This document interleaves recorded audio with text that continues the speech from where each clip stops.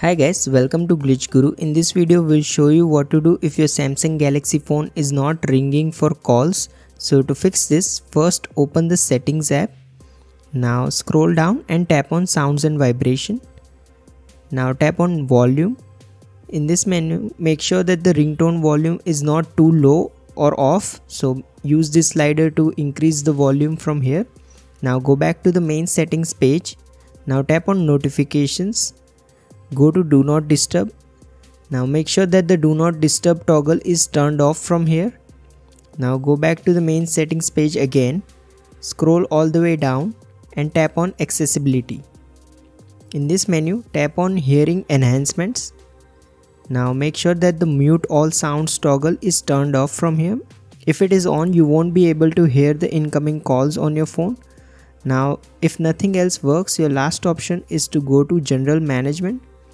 Now in this menu, scroll down and tap on reset. Now scroll down again and tap on reset mobile network settings.